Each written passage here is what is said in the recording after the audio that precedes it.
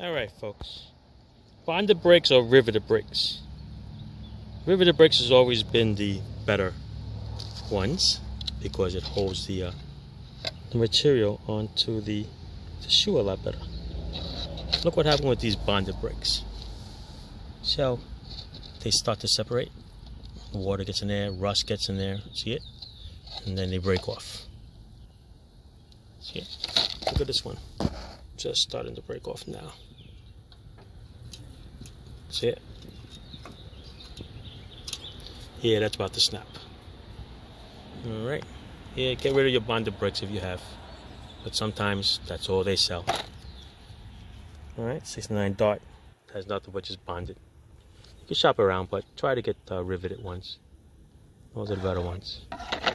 Alright, this is what happens when you have bonded ones.